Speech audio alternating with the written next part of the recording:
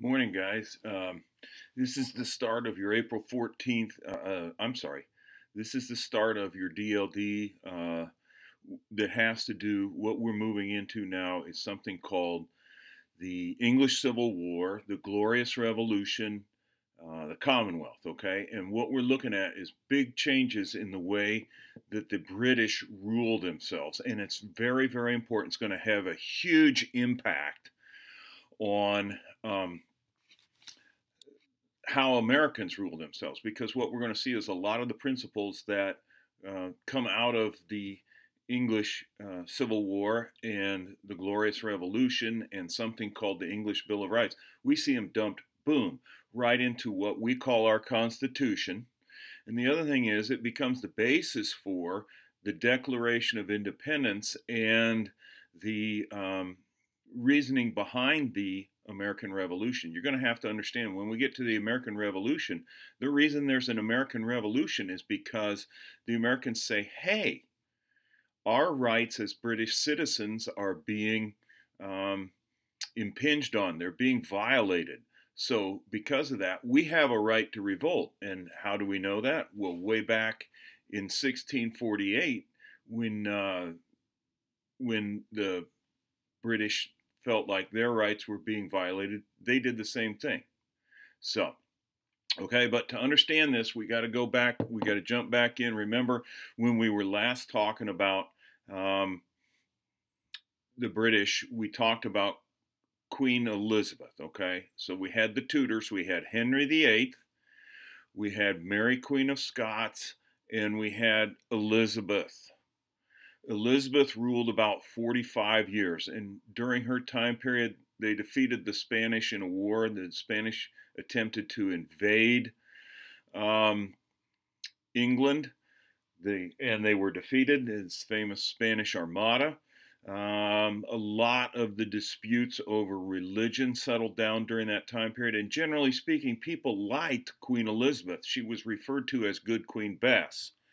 Now, one of the things about that is she and Henry both worked well with Parliament. Now, understand, they believe in two important concepts. They believe that kings have absolute power, okay? Kings have absolute power, and God puts the king on the throne. And the king is God's representative on earth. This is the concept of absolutism and something called divine right, the divine right of kings. Where do kings get their power from? Kings get their power directly from God. That's the idea of divine right. So you can't question what a king does, because he's representing God. And sometimes we're going to see they even say, well, I'm pretty much God on earth here. Okay? But Henry and Elizabeth would consult with Parliament. They would work with Parliament. And most of the time it involved when they needed to raise money. So when they had to fight the Spanish Armada, Elizabeth called the Parliament in and they approved taxes. Why would they do that? Remember, Magna Carta, no taxation without consent from Parliament. So they're asking Parliament for approval. Now, what happens? After 45 years, Elizabeth dies. Elizabeth has no children. She never got married. She never had children. So what are we going to do, excuse me, for a successor to Elizabeth? What they do, Parliament goes up to Scotland, because Elizabeth's cousin is a guy named James VI. In Scotland, he is James VI. And James VI is her cousin. So what they do is they ask James to not only rule Scotland, but come down and rule England as well. And he becomes James I of England. Okay? And this is very, very important. He agrees to rule pursuant to customs and traditions in the English law. Things like the Magna Carta, which includes the right of trial by jury, the idea of habeas corpus, that you can't just run around throwing people in prison for no reason. You can't just, especially imprison your political opponents. with no reason. You have to tell them what the charge is. You cannot tax people without the consent of Parliament. Okay, remember all that stuff we learned about in first semester. Remember, we were consolidating power and then limiting the power of the king. The English are all about limiting the king's power, and that's what we're going to see increasingly here as we move on. So we had the Magna Carta. We had King Edward during the 100 Years' War creating the House of Commons, so they have a representation. He also says Parliament should have the power to approve spending by the crown, the power of the purse. And Henry I had created common law that applied to everyone, everywhere. Okay? James comes to the throne. He's an absolutist. He believes in the divine right of kings. Okay? He says the kings actually exercise divine power on earth, and they should receive both the affection of the soul and the service of their subjects. James spends a lot of time. First of all, I got a video in here for you to watch. You can see it. He spends a lot of time partying. He spends a lot of money on partying. James came from a relatively poor kingdom in Scotland. He's now in England. England is a much richer kingdom. He's got more money at his disposal. He also fights a series of wars that are failures. But he needs not money for this stuff. He also starts to build lots of nice palaces and buildings, mostly to benefit himself. So when Parliament will not consent to his taxation, what he does is he says, I have the divine right, and he dissolves Parliament. You cannot limit my power in any way. He also has a big clash with a movement within the Anglican Church called the Puritans. The Puritans want to purify the Anglican Church. They want to simplify it. They think it's too high church. They think it looks too much like the Catholic Church. James won't go along with it, so he fights with them. In the end, James dies, and in 1625, his son Charles I takes the throne.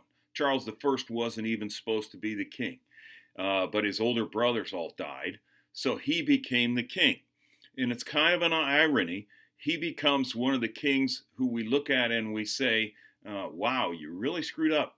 And he becomes a focal point of kind of the hatred of the people. But the reality is Charles, for the most part, wanted to do right by his people. By and large, he was a pretty good king. But he believed firmly in the divine right of kings. And he had this bad habit. If you opposed him, he would throw you in jail without a trial.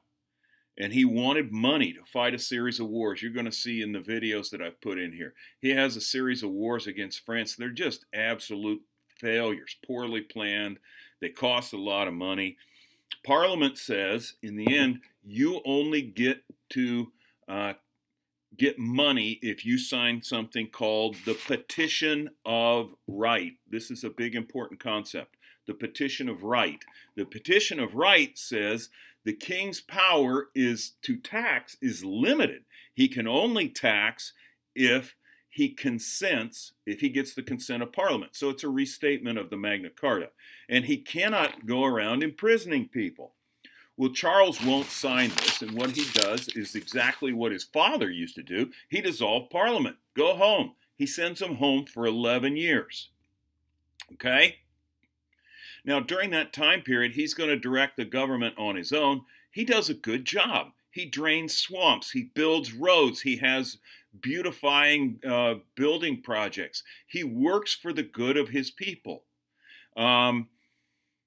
He limits unemployment by creating public work programs where people can work. And generally speaking, he wants what's good for his people. He's kind of the opposite of James in a lot of ways. He also has an Archbishop of Canterbury whose name is William Laud. William Laud tries to impose something called the Book of Common Prayer. Everybody in the Anglican Church, in the Church of England, is going to do the same thing every day. So they map out a service for every day, and they're going to impose this on everybody. Well, ironically, the people in Scotland, where James had come from, James, we refer to the people who rule descended from James as the Stuarts. The Stuarts came from Scotland, and the Scots revolt against them. And in 1637, the Scots send an army down to invade England. Well, Charles needs money here to fight this, and he calls on Parliament. They've been out 11 years, but now Parliament has a new leader, a new prime minister called John Pym. John Pym says, well, you got to sign the Petition of Right. You got to sign another document called the Great Remonstrance, which is just a list of complaints. He forces Pym and Parliament force Charles to execute several of his advisors, including Laud. They threaten his wife and kids, Charles' wife and kids, so they have to leave the country to be safe. And finally, Charles gets sick of it. In 1642, he sends a bunch of cavalrymen into the House of Parliament. They ride into Parliament itself and try to arrest the leaders. Now it's on like Donkey Kong. This is the English Civil War. And the English Civil War involves two groups, the Cavaliers. The Cavaliers support King Charles. They are mostly aristocrats. They look down on the supporters of Parliament. They call the supporters of Parliament Roundheads, making fun of them like they've got a bowl cut on their head. The Roundheads support Parliament. They are mostly middle class. They are mostly Puritans. The Cavaliers tend to be staunch Anglicans. The leader of the Roundheads is a guy named Cromwell. And what happens, and you can see it, most of it in the video, in 1645, the Roundheads defeat Charles and the Royalists at a place called Naseby. And after Naseby, Charles is arrested and thrown in jail. Now, everybody expects Charles to come back and be the king.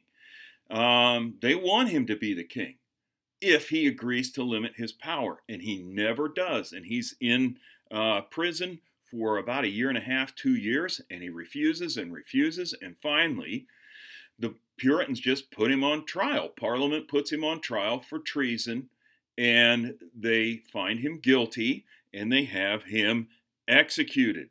This is huge. This has never happened in Europe, that a king was executed, and it sends the message: the king is not above the law. The laws apply to kings too. Okay? So that's the big message of the English Civil War. The king's power is limited by Parliament. Okay? So that's going to be what you're going to see. You're going to see a video today, a little bit. You're going to see a couple more tomorrow about the English Civil War and its outcome. Okay? So I'll talk to you later. You got an assignment quiz to do. Okay? And this is all topic 12. Talk to you later.